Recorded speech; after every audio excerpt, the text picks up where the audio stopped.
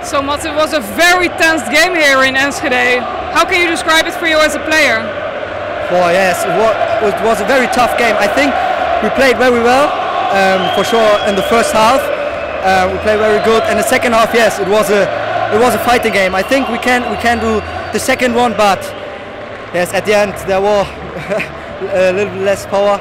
But yes, incredible to win this game away, 1-0, with this spirit from the team, from everyone. Yes, incredible to that we win this game.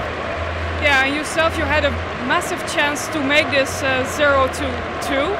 Can you describe why the goal didn't go in? Which one you mean? The last one, I guess it was 60 minutes or something? 60 minutes? I think, yeah, there were one or two opportunities to score.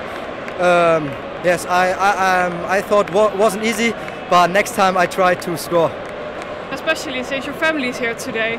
Yes, it's very special. Of course, when my grandma is also there, I'm very proud of this. And yes, my mother, my father, and today my best friend also. So yes, I feel very proud, and I'm very happy that they're here and that I can give something back, or we can give something back to them, that we won this game. I can imagine they're also very proud of you. Are you celebrating with them tonight? I think that's not so much time, because now it's very late. They have to go home because home is my sister. So I think a little talk, a little bit hugging, and then everyone goes home with a smile.